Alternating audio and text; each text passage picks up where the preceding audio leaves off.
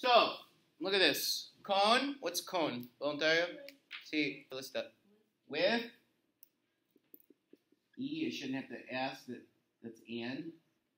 And then day is like of. So you need those words in the description of your food. So you say, okay, for breakfast, pancakes. You don't just write pancakes. Pancakes with something else. Pancakes and something else. Pancakes of blueberries. Okay? So you could do it any one as long as you're using one of these. Must use one of these words along with another food or side dish for each item. Okay? Got it? Each item is worth 2 points for your spelling. Each word is 2 points? Yes. Each word is 2 points.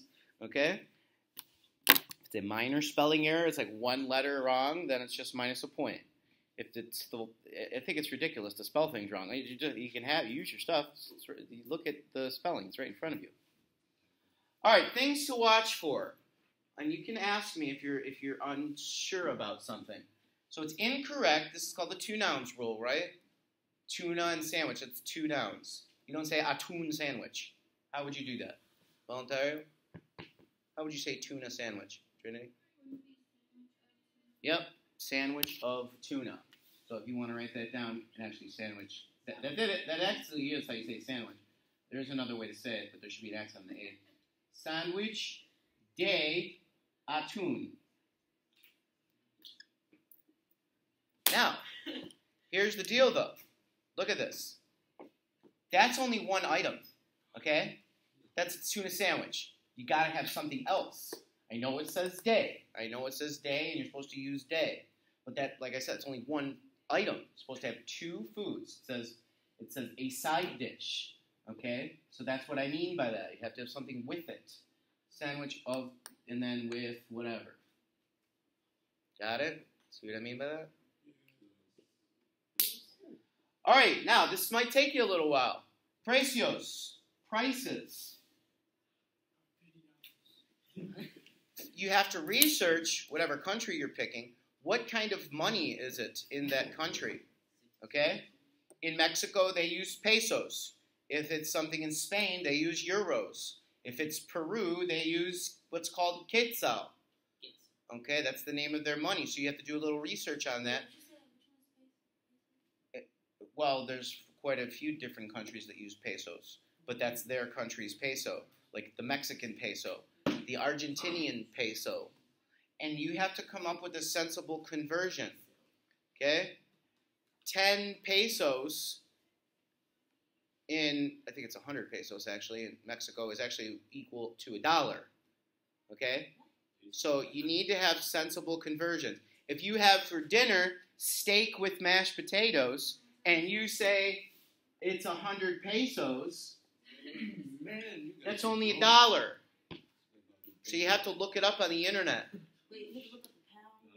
You have to look up the conversion on the internet. Type in Mexican peso to American dollar, and it'll come up. It's on Google. It's pretty simple. And then you just type in. Maybe I'll even show an example what I mean. But then don't tell me if you write it's 100 pesos, and I say, oh, you're saying a steak and mashed potatoes for $1? Like, well, no, my restaurant, it's cheap. It's cheap. No, come on. Okay, you just messed up the conversion. You never know okay? what kind of steak it could be. Yeah. Well. It could be like some Wagyu steak. Yeah. Well, He's got it on the back. like I'm saying, it's got to be a sensible conversion. Okay. Don't say iced tea for $20. Okay. It could be like a half an ounce of steak and one potato. All right. Whatever. Other precepts or other guidelines. Overall appearance of the menu, overall, looking at the whole thing as a whole, would be 5 points. Remember, the cover is a separate grade on the front. The overall appearance of the menu in general is 5 points. Overall effort, out of 3 points. Okay?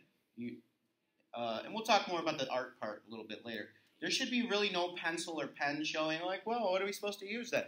Markers. colored pencils. Okay?